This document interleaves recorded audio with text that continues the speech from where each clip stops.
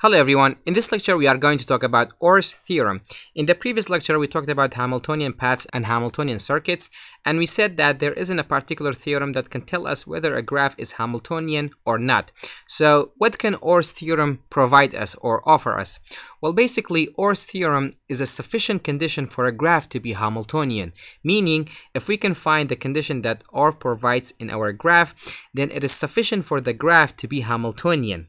However, the opposite is not true, meaning if that particular condition does not exist in the graph, it does not mean that the graph will not be Hamiltonian. That's why Orr's theorem cannot be thought of as a theorem that can tell us whether a graph is Hamiltonian or not. It will just give a sufficient condition for the graph to be Hamiltonian. In a second, I'll show you an example that Orr's theorem can be applied on it and it's Hamiltonian, and I'll give you another example that Orr's theorem will not apply on it and still is Hamiltonian.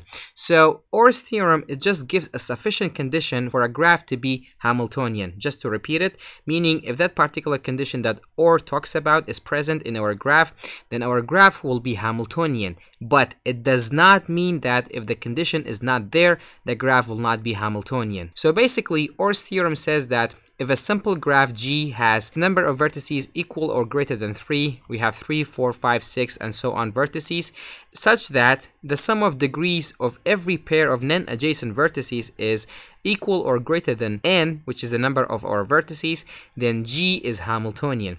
Meaning, if we take every pair of non-adjacent vertices and sum their degrees and then compare it with the number of vertices do we have, if that number is equal or greater than the number of the vertices, then that particular graph will be Hamiltonian. This is the sufficient condition for a graph to be Hamiltonian. So let me give you an example. Let's say we have a graph like this. As you can see it, we have 1, 2, 3, 4, 5 vertices. Let's see just if the condition applies to this particular graph. The sum of the degrees of every pair of non-adjacent vertices has to be greater or equal to 5 in our case. So non-adjacent vertices in this particular example is A and D, BE, BC, and DA.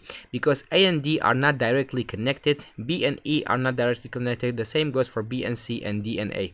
So let's check out the sum of their degrees. Well, the sum of degrees of A and D, this is A, it has 3 edges connected to it, and D, it has 3 edges connected to it, therefore it is 6.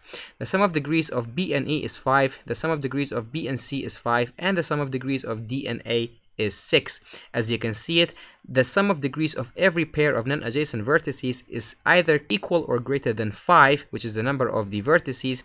Therefore, this has a sufficient condition for the graph to be Hamiltonian. Since this particular condition is present in this graph, then the graph is Hamiltonian. However, I repeat it and I repeat it and I repeat it again, if the condition is not present in the graph, it does not mean the graph is not Hamiltonian. So let me give you an example for that.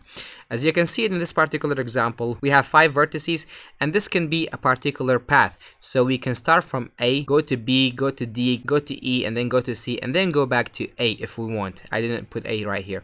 So as you can see it, this particular graph is Hamiltonian. However, the condition of the Orr's theorem does not apply to it, and still it is Hamiltonian, because the sum of degrees of every pair of non-adjacent vertex, degree 4. As you can see it, we have 5 vertices, and the sum of degrees of every pair of non-adjacent vertices is less than 5. However, still the graph is Hamiltonian. So Orr's theorem says that if a simple graph has vertices greater than 3, such that the sum of degrees of every pair of non-adjacent vertices is greater than n, then G is Hamiltonian.